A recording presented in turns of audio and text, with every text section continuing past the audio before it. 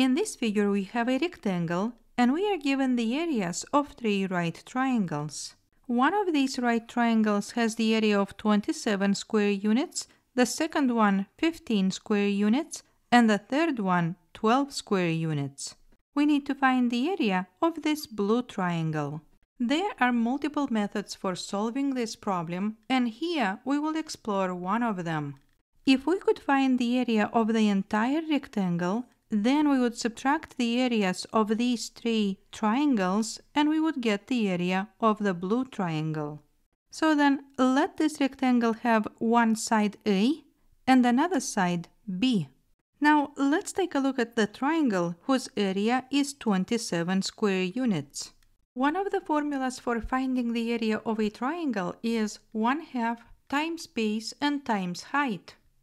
I will write this formula to the right. So to get the area of a triangle, we multiply 1/2 by the base and by the height. In this triangle, we can say that the base is B and let this height be x. Then we can write that 1/2 times B and times x equals 27. Now let's take a look at the triangle whose area is 15 square units. In this triangle, we can say that the height is A and let's call the base y.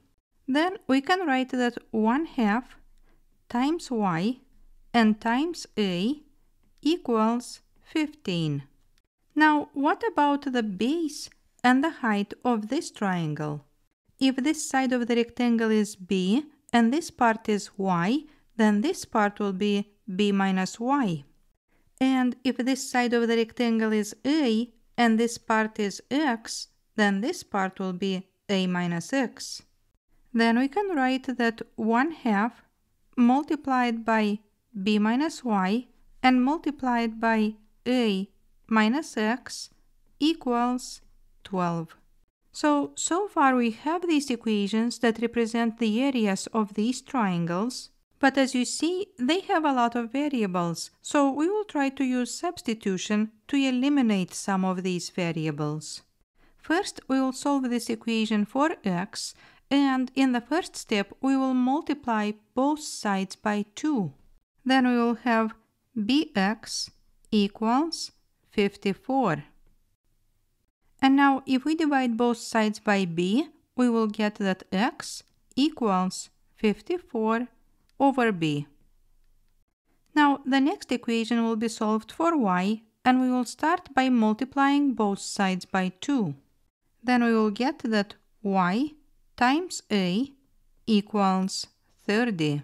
Then if we divide both sides by a, y equals 30 over a. Now in the third equation we will replace y with 30 over a and x with 54 over b. Then we will have 1/2 times b minus 30 over a times a minus 54 over b equals 12. Now, as you see, this equation has only 2 variables, and these are a and b. Now, let's simplify this equation and let's see if we can solve it. First, we will multiply both sides by 2. Then on the left side, 2 and 2 will cancel. Then we will remove the parentheses by using FOIL. So b times a is ab. Then b times negative 54 over b will be negative 54 because b and b will cancel. Then negative 30 over a times a is negative 30 because a and a will cancel. So we will write minus 30. Then negative 30 over a times negative 54 over b will be positive 1620 over ab. So we will write plus 1620 over ab. Then on the right side we will have 24. Now we will subtract 24 on both sides and we will have ab minus 54 minus 30 and then minus 24 plus 1620 over AB equals 0. Then if we combine these three numbers together, we will get negative 108. Then we will have AB minus 108 plus 1620 over AB equals 0. Now, to get rid of this denominator, we will multiply both sides of this equation by AB. On the left side, we will use the distributive property. Then AB times AB is AB squared. AB times negative 108 is minus 108 AB. And AB times 1620 over AB will be 1620 because AB and AB will cancel. So we will have plus 1620, and on the right side we will have 0. Now let's recall that a quadratic equation has the form ax squared plus bx plus c equals 0. In this equation, the variable is x, and a, b, and c represent numbers. Now, do you see that the equation we got here is also a quadratic equation where the unknown is the product AB? If we can solve this equation, we can find the product AB. And the good part is that this product AB represents the area of the rectangle. To solve a quadratic equation, we can use factoring if it's possible, or we can use the quadratic formula. For the equation to the left, the quadratic formula is x equals fraction negative b plus or minus square root of b squared minus 4ac all over 2 times a. If we use this formula for our equation, then we will get the following.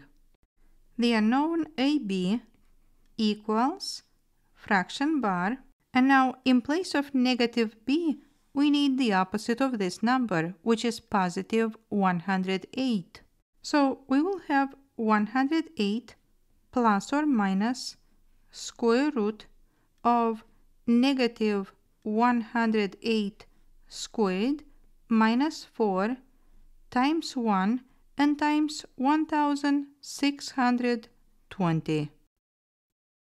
Then all this will be divided by 2 times 1.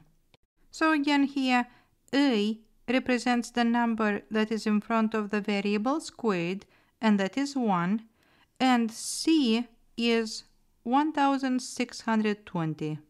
If we simplify the radical, then we will get that AB equals 108 plus or minus 72 divided by 2. If we add 108 and 72 and we divide the result by 2, we will get 90. But if we subtract 72 and divide by 2, we will get that AB equals 18. Now recall that the product AB represents the area of the rectangle, and it cannot be smaller than the areas of these three triangles. Therefore, we will disregard the second answer and we will keep only the first one. And now, once we know the area of the rectangle, we will subtract the areas of these three triangles and we will get the area of the blue triangle.